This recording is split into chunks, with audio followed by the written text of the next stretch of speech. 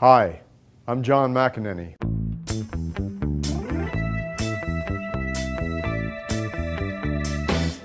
I'm here today to give you some of my 20+ years experience on washing and detailing your motorcycle. This will help your motorcycle maintain its pristine looks for years to come. The washing process consists of rinsing, surface preparation, washing, and drying your motorcycle.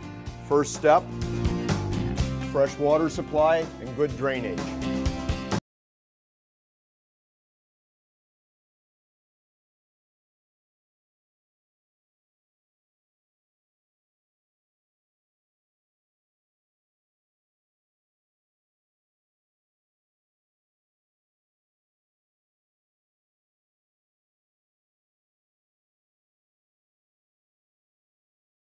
Next step, surface preparation. I like to prepare the surface of the wheel and the tire with the wheel and tire cleaner.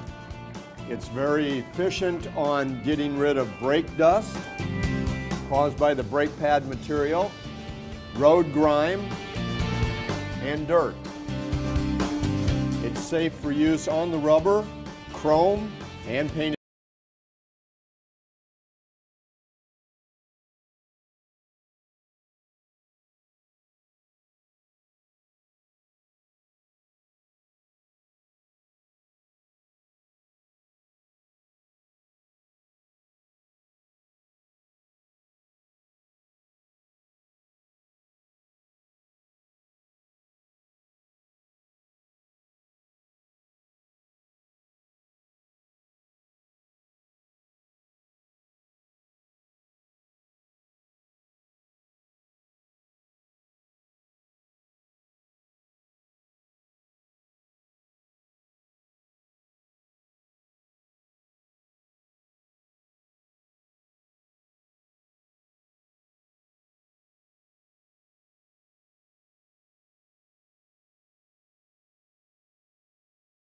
I use sun wash concentrate, and I use two separate buckets. One bucket is for undercarriage, which is going to be dirtier, will have some debris, and I use another one for the body surfaces itself. Give it a good squirt.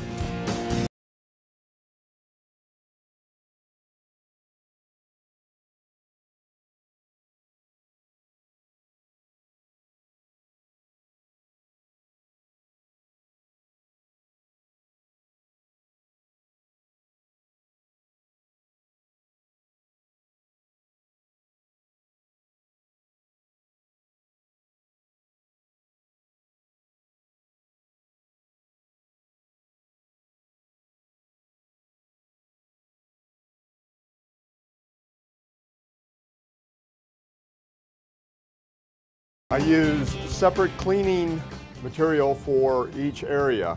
For the undercarriage, because it is going to be grimier, I use a Harley-Davidson detail sponge and spoke cleaner. For the body work and chrome, I use the Harley-Davidson wash mitt.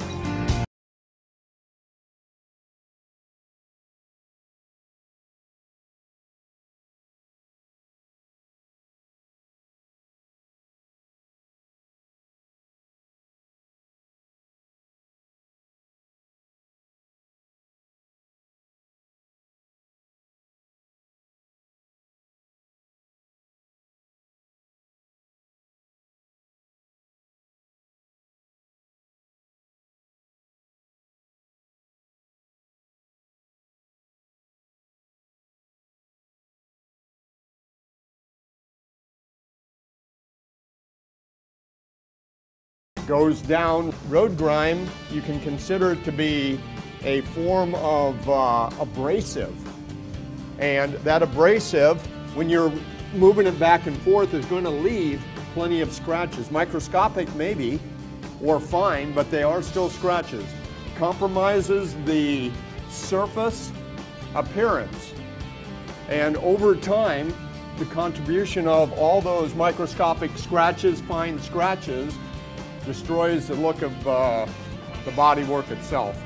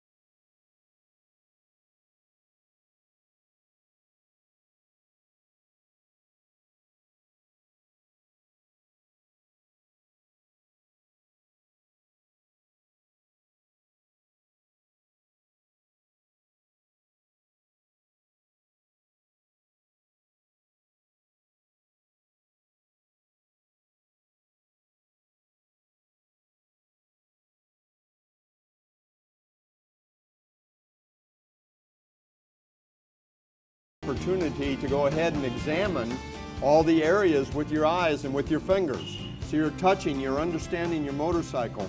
You're able to better catch anything that is going wrong when you're touching it.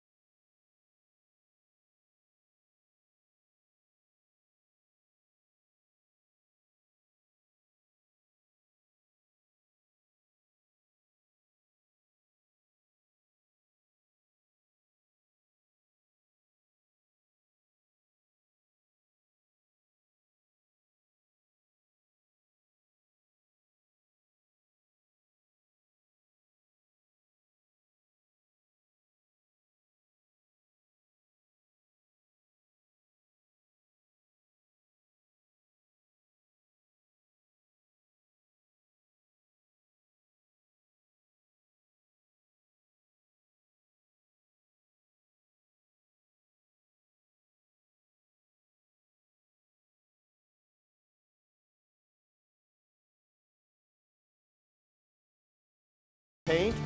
When I refer to wrinkle black paint, I mean the textured powder coating that we apply to our engines, transmissions, and inner primaries. Also, don't use the HD Detail Sponge's abrasive side on aluminum or chrome surfaces, as this will scratch the finish.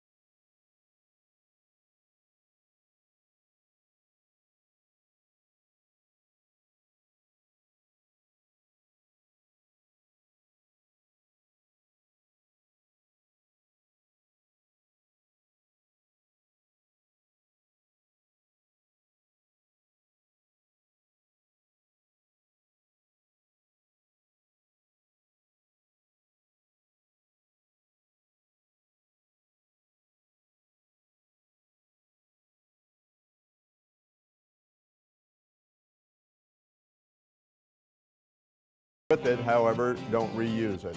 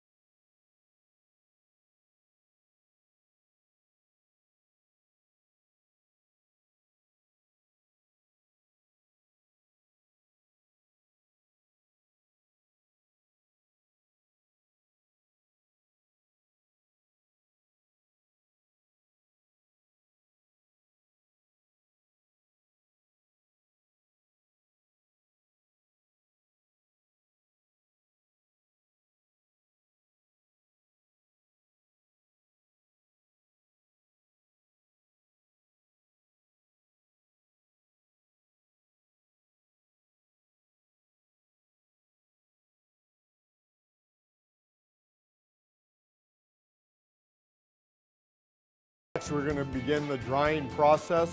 I use two manual drying items. One is a quick drying towel brush for between the cylinder fins and the head fins, and the other is the soft drying towel, known as a chamois cloth. In order for the chamois cloth to work correctly, it has to be damp and then wrung out.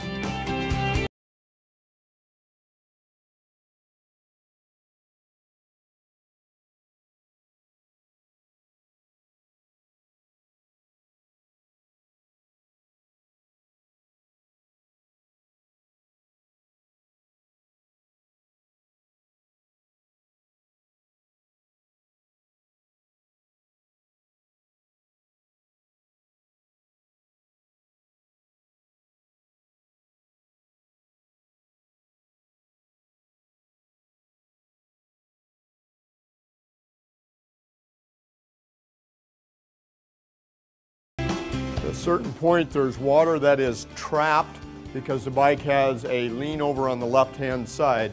I like to straighten the bike up before I begin too much more detailed drying to let the water run off to the right side of the bike. Usually give it a quick shake.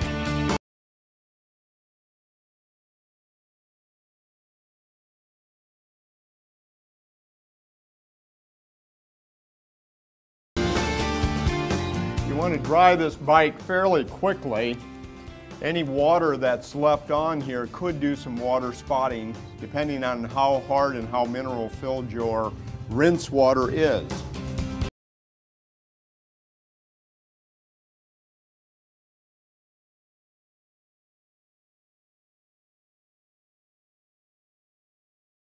I use my quick drying brush to get between the fins of either the head or the cylinder area.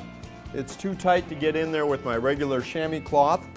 Again, natural wood handle and protected rubber stem prevent any scratching. This gets the excess water out, and if I need to dry it, I just squeeze it out like that.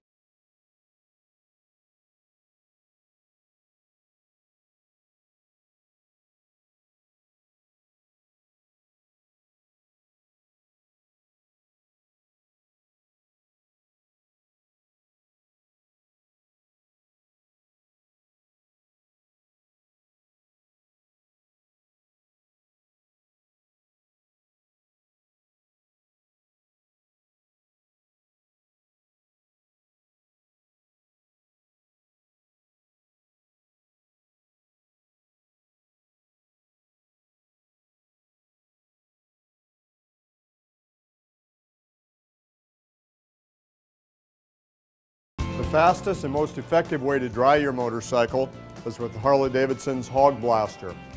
It blows clean, dry air on your bike to quickly dissipate any liquid left after the rinse process. Comes with 3 different ends. I'm going to plug it in now and demonstrate its use.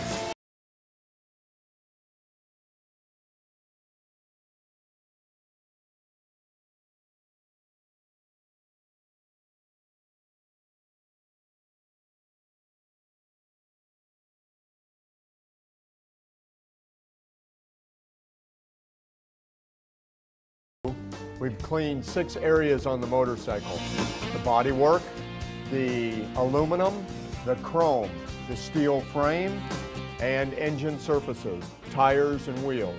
Out of the process, we've already completed rinsing, surface preparation, washing, rinsing again, and drying.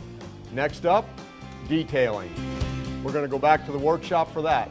Stay tuned.